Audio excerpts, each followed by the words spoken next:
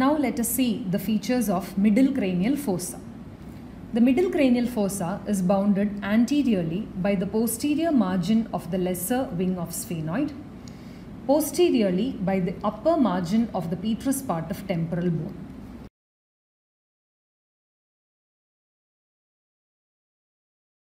On either sides, the middle cranial fossa is bounded mainly by the squamous part of temporal bone, and the floor is formed from before backwards by the greater wing of sphenoid, squamous part of temporal bone, and the anterior sloping surface of the petrous part of temporal bone laterally.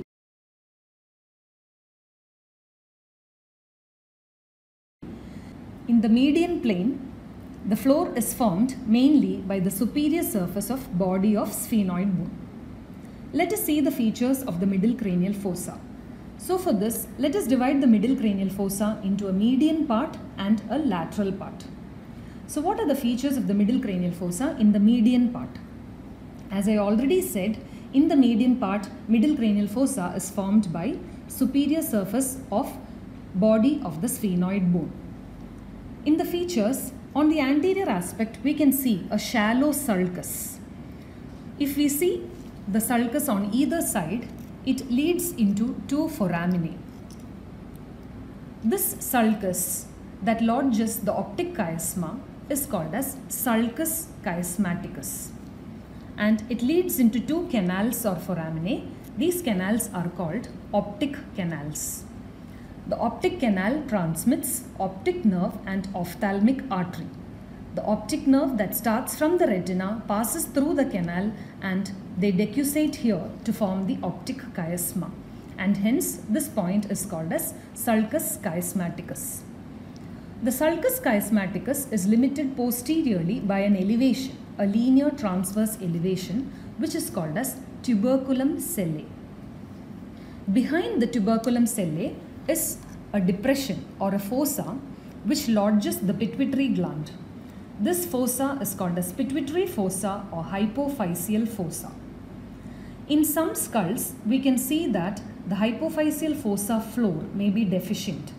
In such a situation, there may be a canal that communicates this fossa to the roof of the nasopharynx. Such a canal is called as craniopharyngeal canal, which represents the remnant of the Rathke's pouch that gives rise to the anterior pituitary. The hypophyseal fossa is limited posteriorly by a quadrangular plate of bone. This bone is called as dorsum sellae. The tuberculum sella, hypophyseal fossa and dorsum sellae together looks like a Turkish chair, and hence this is together called as sella turcica. If we see at the two lateral ends of tuberculum sellae are two elevations called as middle clenoid process. At the medial and posterior end of the lesser wing of sphenoid are two elevations called as anterior clenoid process. Usually, the anterior clenoid process and middle clenoid process are interconnected by a ligament which may become calcified in some skulls, as you can see here. The ligament is called as Kerotico-Clenoid ligament. The Kerotico-Clenoid ligament creates a foramen here through which the internal carotid artery turns upwards to reach the interpedunclar fossa in the base of the brain. Now let us see the features in the floor of the middle cranial fossa on the lateral aspect. Between the lesser wing of sphenoid and the greater wing of sphenoid, we can see a narrow slit-like fissure which is supposed to be retort shaped. The lateral aspect of the fissure is narrow, the medial aspect of the fissure is wide. Due to the attachment of annulus of Zinn, which is a tendinous ring within the orbit that gives rise to the recti muscles, that is the extraocular muscles, divides the superior orbital fissure. So this narrow fissure is called a superior orbital fissure. It is divided by the annulus of Zinn into three compartments: a lateral compartment, an intermediate compartment, and a medial compartment. The lateral compartment transmits lacrimal nerve, frontal nerve, trochlear nerve, and recurrent meningeal branch of the lacrimal vessels and superior ophthalmic vein. The intermediate compartment transmits nasociliary nerve, abducent nerve, superior and inferior divisions of the oculomotor nerve. The medial compartment may transmit the inferior ophthalmic vein. Then we can see that in the floor there are so many foramina which are arranged like an arc. The anterior foramen, which is round, is called as foramen rotundum. Rotundum means round. This foramen opens on its anterior aspect into the pterygopalatine fossa. This foramen transmits the maxillary division of trigeminal nerve. Behind the foramen rotundum and laterally, we can see an oval foramen. This is called as foramen ovale. Foramen ovale communicates middle cranial fossa with the infratemporal fossa, and the structures passing through foramen ovale are the mandibular division of trigeminal nerve, accessory meningeal vessels, lesser petrosal nerve, and emissary veins that communicate to the infratemporal fossa. Behind and lateral to foramen ovale is another small foramen. This foramen is called as foramen spinosum because in the infratemporal fossa, this foramen is related to the spine of sphenoid. Foramen spinosum transmits a nerve and a vessel. The nerve is called as nervus spinosus, which is the meningeal branch of the mandibular nerve, and the vessel is the trunk of the middle meningeal vessels, which is a branch of the maxillary artery.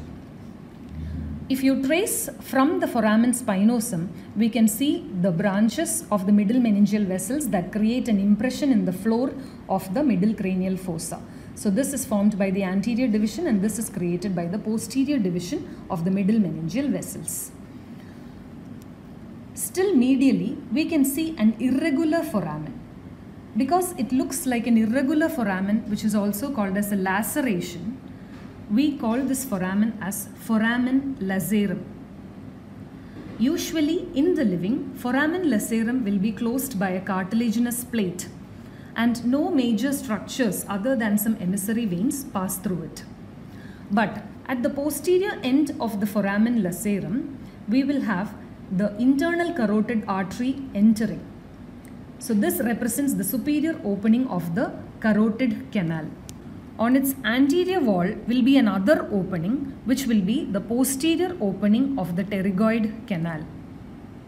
So, to just summarize on the foramina of the middle cranial fossa, anteriorly we have the superior orbital fissure between the lesser and greater wings of sphenoid. We have foramen rotundum that transmits maxillary nerve, foramen ovale that transmits mandibular nerve, accessory meningeal vessels, lesser petrosal nerve and emissary veins. Foramen spinosum that transmits nervus spinosus and middle meningeal vessels. Foramen lacerum that does not transmit any important structures, but its posterior wall contains the superior opening of the carotid canal that transmits the internal carotid artery surrounded by its sympathetic plexus. And on its anterior wall is the posterior end of the pterygoid canal. And on either side of the sulcus chiasmaticus, we have the optic canal. Now, let us see the features on the anterior sloping surface of petrous part of temporal bone. So, behind the foramen lacerum and lateral to it is a depression. This depression is called as trigeminal impression. This lodges the sensory ganglion of the trigeminal nerve, which is also called as the Gasserian ganglion. Lateral to this is an elevation. This elevation is called as Arcuate Eminence. Arcuate Eminence is created by the superior semicircular canals. And still lateral, this sloping surface of thin plate of bone is called as tegmen tympani, which forms a continuous roof for the canal for tensor tympani, middle ear cavity and mastoid antrum. If you look very carefully, we can see two canals. The medial one transmits the greater petrosal nerve that goes towards the anterior end of the foramen lacerum. By joining with the deep petrosal nerve, it forms the pterygoid. It forms the nerve of the pterygoid canal or the Vidian nerve that enters the pterygoid canal. and the lateral opening transmits the lesser petrosal nerve which enters the foramen ovale. In addition to these common foramina, some skulls may represent some additional foramina. As in this skull, we can see an additional foramen anterior to foramen ovale and posterior to foramen rotundum. This foramen is called as foramen of Vesalius. It transmits some emissary veins. We may also find some additional foramina called as Canaliculus innominatus, which is usually seen between foramen spinosum and foramen ovale in this thin plate of bone.